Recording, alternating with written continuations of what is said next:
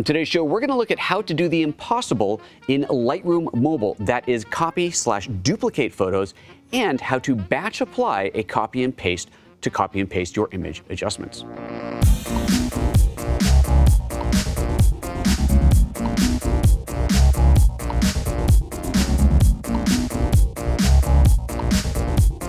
For any of you out there who've been using Lightroom Mobile along with the Lightroom desktop, and now this is the Lightroom CC, which used to just be called, there was Lightroom Classic, and then they keep changing the names. It's actually, the CC is now gone. It is now Lightroom, full stop. You have Lightroom Desktop and you have Lightroom Mobile, but it's just Lightroom. So this is the one we're talking about. For the most part, you have feature parity across the desktop and the mobile. For the most part, there are a few key differences and some things that may actually stop you from using it, which can be super frustrating. There are two features particularly that I use all the time that do not exist on mobile, and it was driving me nuts until I figured out a way around this. Here's the deal. We want to be able to copy or duplicate photos. Super common thing to do. You can't do it on mobile. It doesn't exist. It's like, where's the copy duplicate? It's not there. And the other one is batch pasting. So you can copy and paste the adjustments from one photo to another. But what you can't do is copy the adjustments from one photo and then paste it to multiple at once. So this can be a real bummer for a lot of workflows. But we've got a workaround. Now the workaround involves remote desktoping into your desktop computer. Okay, don't hate me. I realize this is kind of like, well, duh, of course I can do that. But it's actually a lot easier than it sounds, and it works really, really remarkably well. Now, the software that I'm using is something called Screens. I'll include links to that down below. I don't have any kind of discount codes for you or anything like that, but it's called Screens, so you can just search for it on the Mac App Store. It is a paid app, and you'll have a version of it that runs on your Mac and a version that runs on your iOS device. For now, let's start by just launching Lightroom. I've got these 6 photos in here, and I love these photos. I love the look I've applied to them. I think this is great, but I'm thinking maybe I want to try something different. But I want to get rid of, don't want to lose the work that I've already done. So I want to duplicate these and apply a new look. And once I find a new look I like on one, I want to apply it to all of them. So super, super common workflow. In here, I could just do the work in this same album, but I actually want to create a new album. So I'm going to go over here and just plus and new album, and we're going to call this Teresa version 2. So I want to put copies of these photos into that, and of course I can't. So here's what I do. I go to my desktop. Let's go to the overhead view so that you can actually see what happens now. And I launch something called Screens. And Screens is now right now seeing 3 of my computers, and this is the one I'm going to connect to.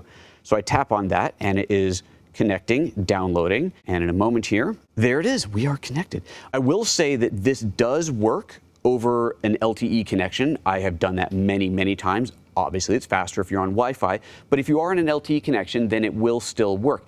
The one thing, well, 2 things I'll actually tell you about that. If you're going to do an LTE connection to your Mac, make sure that it works before you leave your home or studio. There are some configuration things within Screens that you really got to get right, and if you don't have it set up properly, you might be able to connect on Wi-Fi and think it's all working, but then you can't connect over LTE. So you'll want to make sure that that is working. So all you got to do is turn off Wi-Fi on your iOS device and test it, and if it's not working, then troubleshoot, and that's a Screens thing. So go to their support and figure that out.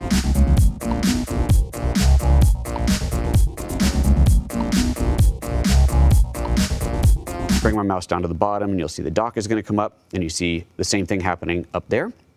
And I'll just tap on that to launch Lightroom. And you can see there's very little latency between them, which is pretty cool. Let's see here. I'm looking at a different folder than I was before. Now, I can pinch in, even though I'm looking at my desktop view, I can pinch into here.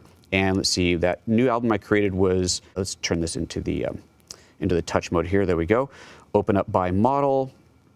Open up this, and somewhere down here is, you can 2-finger scroll, which can be a little tricky sometimes, but there we go, 2-finger scroll. There's Teresa version 2. So there's the empty album that I just created. Okay, now let's go back into the main album there, the one that I want to duplicate all these photos from. And I want to select all of these. So you can use keyboard shortcuts just like you would. If you have an actual smart keyboard hook connected, then you can use the keyboard shortcuts, which makes this even easier. I'm going to do it entirely on the screen as if I didn't have a keyboard, just to kind of show that you can even do it that way as well. So let's go over here. I'll bring up the keyboard. I'm going to hit Command and A, and that's Command All. It's now selected all of those. Then I can right-click by 2-finger tapping on the screen. That pulls up the menu. So there's the macOS menu showing that. And I'm going to choose Make Copies of 6 Photos there. And after just a moment, the 6 photos are going to get duplicated, and there we go. Now at this point I could just leave it, but because I created a whole new album, I want to put them into there, so I'm going to do that. Now this is one of those areas where you got to have a little bit of trust and patience in what's happening. You can't move as quickly as you would if you were on the desktop. So I can't just click and drag over. I'm going to click, tap, and just wait a second, even though I can't see, okay, now I can see the computer, but normally you can't see the computer, just to kind of know that it's actually active. Just have a little bit of patience when you're doing this sort of thing, especially if you're on LTE, and it will work. Just keep in mind, you are remote accessing a machine here. Okay, so now I've got these selected. Now these, the ones that are duplicated are still selected. You can see the white boxes around these. They're still selected, so I can just take any one of those, tap and drag this guide. You saw the little pulse to blue, and now as I drag, I can see confirmation that I've got them, and I'm going to drag this into that Teresa version 2, and we see now the count is going up to 6. Oop, there it is, and so those are added in there. Now these are also still over here, so if I don't want these here, I can delete those. Let's bring up the keyboard and just hit delete, and it's going to say they won't be deleted, they're just being removed from the albums. That's great, that's what I want. Hit remove, and we're good. So now I have 2 albums that have the same content, Teresa Lopez and then the Teresa version 2. And these right now have the exact same images. Now at this point, I could, if I, like pain, I could do all of my editing remotely, but there's no need to do that because in the background, this is already syncing back over to Lightroom Mobile here. So I may as well go and do the adjustments on the iPad natively like I normally would. I'm just going to pull up, go back to Lightroom in here. This is my mobile system, and you see there's Teresa version 2, and now it hasn't quite caught up yet there. It's done in here. It was just taking a moment. So there's those 6 images. So there's the original ones, and there's the new ones. Okay, so now I'm going to do an edit. So let's say I go into here, and I'm just going to apply a preset just to do something different. Let's do like a black and white punch. We'll choose this. And because being able to do selective copying of adjustments is important, I'm going to do one other adjustment to this photo that I don't want applied to the other photos, just to kind of show the depth at which you can take this if you need to. So back into here, I've applied that look to it. Of course, this is applied only to that one photo. So I'll go into this one photo. I'm also going to do a little geometry work in here. Let's do like a little upright vertical straightening on there. See if that makes that look any better. Kind of straighten that out. Sure, let's just pretend that works. It doesn't really matter. Now at this point, I want to take the adjustments from that one photo, the adjustments from this photo here, and copy it to all of these. But again, of course, I can't do that right on the mobile. So let's just go ahead and swipe up and go back over to screens, and we'll see if the connection is still established. It looks like it is. If it wasn't, it'll just take a moment. It'll say reconnecting, and you'll be reconnected. But in this case, I'm still here. And now I'm going to, let's go to the Teresa version 2. It's right there. It looks like the black and white has already copied over. We can see it up on that screen up there as well.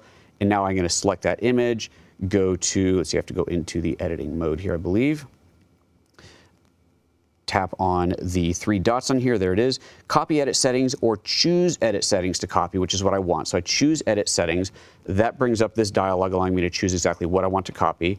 From here I could say do all modified, so that's everything that was modified. However, I don't want geometry, so I'm going to disable that and then just hit copy. That is now copied. Now let's go back to the grid view.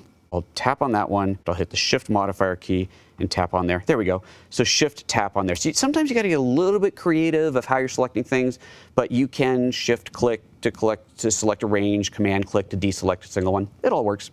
Photo, paste edit settings. There we go. They're all there. That's now already sunk over. That's it. I realize it's a little disingenuous because you're not actually doing it on here, but it's totally possible. I do this all the time because these 2 functions, the inability to copy a file, the inability to paste to multiple files, is just doing my head in, and it doesn't seem like it's something that's coming anytime soon. At least Adobe hasn't said that it is, so I decided this is how I do it. I'm just going to share this with you so you can do that as well. And that's all there is to it.